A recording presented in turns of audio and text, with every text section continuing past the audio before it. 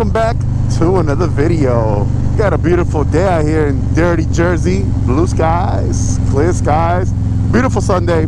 So you saw the title of the video. What did I title the video? I don't know what I titled the video, but today we're going to be talking about long miles on smaller bikes. I'm here on my 2024 Lowrider ST Tobacco Fade, and kind of wanted to have this discussion because a lot of times people have the perception that you can only do long miles on big bikes, not on small bikes. So before we dive into the discussion, let me just say that A, this is not a small bike. B, I am not trying to persuade your mind or tell you not to buy a bagger and this should be good enough. And C, let's just have an open discussion today. So let's just start talking about this bike first. The Lowrider ST in its stock form with the Milwaukee 8 117 is packing a ton of power. So it has enough torque and enough horsepower at every range. It's a really peppy engine. I'm a really big fan of the 117. Have I done some minor changes to mine? Yeah, this one has a stage 2 with a Cyclorama 483 cam, which I love the way this bike performs and sounds. But in its stock form, the bike is great. This bike also has a 5-gallon gas tank, and you're gonna be averaging around 200 miles per se, depending on how you're riding, obviously. But I took this bike on a really long ride, and even with the stage 2, I was averaging maybe 185 miles to the tank, and I had no complaints whatsoever from that ride. Now, this bike is also gonna come equipped with the Lowrider ST fairing in the front.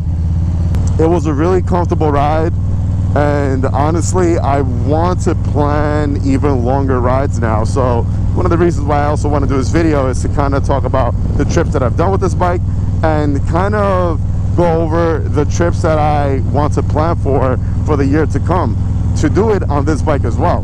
When you're talking about doing long miles or a cross-country trip or crossing state lines, people automatically say or think, hey, well, you should do it on a bagger. You should do it on a road glide, on a street glide, on limited, whatever bagger preference you're thinking about. That's what people automatically think about first. Now, I'm here to tell you that you don't need a bagger to do cross-country rides at all. You could do it on a bike just like this. I've seen people do longer trips even on Sportsters. Now, is it the most comfortable? Can you compare it? Can you compare the comfort from this bike to a bagger? No, I would honestly say the bagger is going to be more comfortable for that, of course. But can you do it on this? Of course. So if you currently have a smaller bike or a bike somewhat that fits this characteristic right here, and you really want to get into doing longer miles, I mean, you really don't have to get a bagger. You could do it on something like this. Save yourself that extra money. Customize the bike to your liking, or if you want to keep it stock, some people keep their bike stock, then do so as well. But you could definitely do it on this. Let's talk about real quick about some of the trips that I've taken on this bike. This year, we took the bike from New Jersey all the way out to Milwaukee. That was 900 miles to go, another 900 miles and change to come back. I had a blast riding this bike over there. I had no issues. Comfort-wise, it was fine. Yes, my bike does have a few upgrades, so I do have a different bar and riser setup from what stock is. This is my Kraus setup right here. I do have a Lapara seat as well. So I would say customize your bike to your liking and to your comfort. But I had no complaints, literally no complaints whatsoever. And I had a really good time riding this bike over there. And I'll be honest with you, at first I was like, I really don't know how I'm gonna feel once I get there, due to the fact that I used to have a road glide And the bike was really comfortable for longer miles. I took that bike, what was the longest ride I took that bike? I think that Road Glide, I took it up to New Hampshire, from Jersey to New Hampshire, which, talking about that, we also took this bike from New Jersey to New Hampshire for Laconia Bike Week, and that was a shorter ride, about a 6-hour ride. I don't know how many miles is it, maybe, I don't know, I'm gonna put it up right here, it might be close to 300 miles.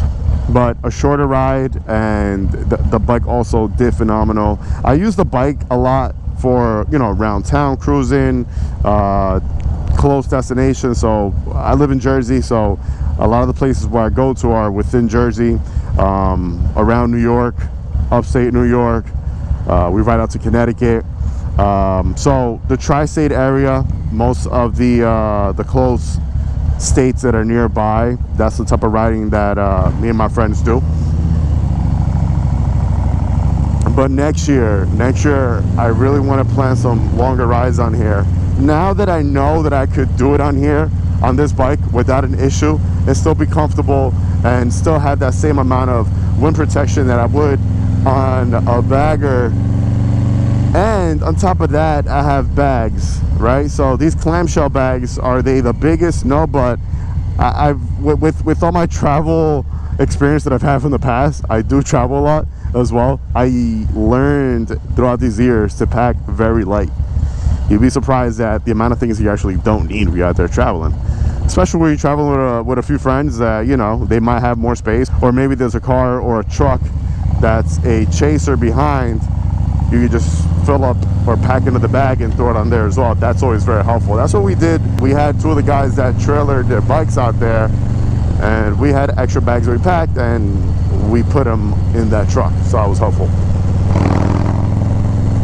Now, wind protection as well. I have a 8-inch Clockworks windshield on here, which I changed out from the stock.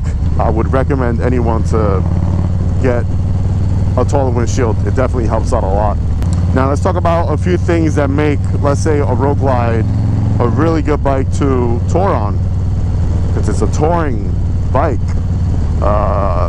It's comfortable. That riding triangle on a Road Glide or Street Glide is really comfortable. That frame is really nice. It has a fairing, it has bags, it has a GPS, it has music, audio, it has a 6-gallon gas tank. So does it have a lot more going for itself for longer rides than a bike like this? Of course. All around, it's a better bike for travel. But the point of this video is to talk about this bike and being able to travel still on a smaller bike. So let's just compare it to the Road Glide. I mean, we have a fairing, we have bags. GPS and audio are the ones we're not gonna have, but I got a quad lock and I just put my phone on here, and the phone for the GPS does fine. If you're worried about charging your phone, this bike also comes with a USB connector on the neck right here, so your phone is going to be charged all day, so you don't have to worry about that. If you want to add or pack more stuff, get yourself a sissy bar, get yourself a rack, and strap down a bag onto there. You have more space for that. And then if you really want audio, they do have audio for this bike, which I still need to get. So if that's one of the things that you really want, or it's like, hey, you know, it's like a hit or miss for me because of the audio, you can always add it. Now, comfort-wise, let's talk about the frame on the riding triangle. The Road Glide and the Street Glide, obviously, the touring bike is much more comfortable, especially for taller guys. You taller guys are going to be a little bit more cramped up on this bike right here, just because of the riding triangle and the way it's built. But for you shorter guys out there, or gals, who are around my height, I am 5'6", 5'7" on a good day, you're fine. You see right here, my knee has a slight little bend going forward, so very comfortable for me. If you're taller, you're gonna have your knees kind of up here, and obviously for a really long ride, that could get a little uncomfortable. One of the things that I was doing while I was going out there was just stretching on my feet to the back pegs right here, the passenger pegs, and that helped me out a lot. But if you want to stretch out and put your feet on your crash bar in the front, you could do that. That also helps out, just to help your blood circulate around.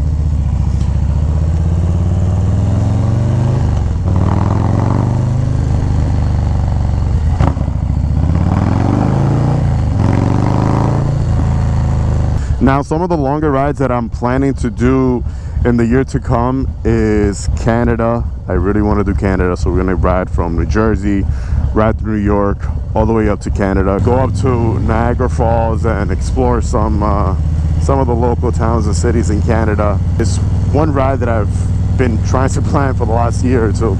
That might be like a 9-hour ride around there or so, depending if we take back roads or not.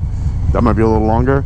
Another ride that I got planned that I've been wanting to do for the last year or two as well is Tennessee. So I want to ride from New Jersey all the way down to Tennessee, do the Dragon, do the Tail of the Dragon, ride around and explore Tennessee, because I hear nothing but great things about Tennessee, and its riding roads and everything. Definitely want to go off peak. I don't want to go when there's any type of huge rallies going on, because I really want to enjoy the open roads. So that's the second ride. Another ride that I really want to do is head out west and ride the A66. Another ride that I really want to do is to ride the Pacific Coast. It's gonna be tough to do that for me on this bike. I gotta see what I could try to plan out, because there's a certain amount of time that I'm gonna need to take off work in order to ride across country, and then ride all the way from the top of California into Mexico. That's what I want to do. I want to ride from California into Mexico. So that's a lot of time that I don't have from work. So I got to figure something out. So will I probably do it on this bike? No, but that's definitely a ride that I want to plan for next year. Either I fly out there and do that, get a bike out there somehow. The number one ride on my bucket list is that one. But anyways, I want to hear from you guys. I want to hear if anyone on a lowrider or lowrider ST or any Softail at that. I want to know if you guys are out there really crushing miles on these bikes. Where have you gone? Where are you planning to go? And do you think that the Softail platform is fine enough to do touring? Like I said before, I'm not doing this video to say, hey, don't get yourself a touring bike and just get this, because you get what you want. This video was just to talk about that any touring you're going to be doing on a bagger, you could do on this. You're going to save yourself some money, and it's a smaller bike. Is it a small bike? No, but it's a smaller bike.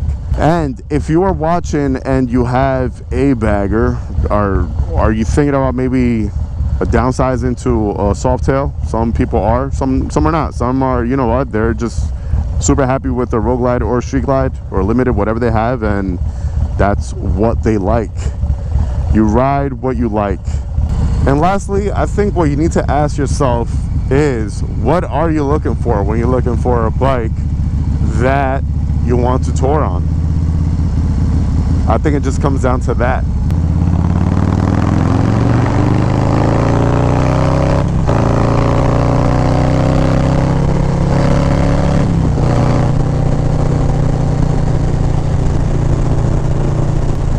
Do you care about all the fancy things?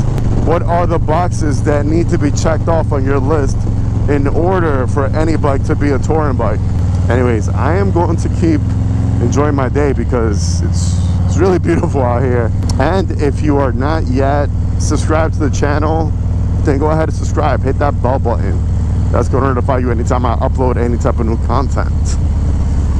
I'm gonna catch you guys in the next one. Like always, let the force be with you. Ride safe and enjoy the ride, baby. Peace.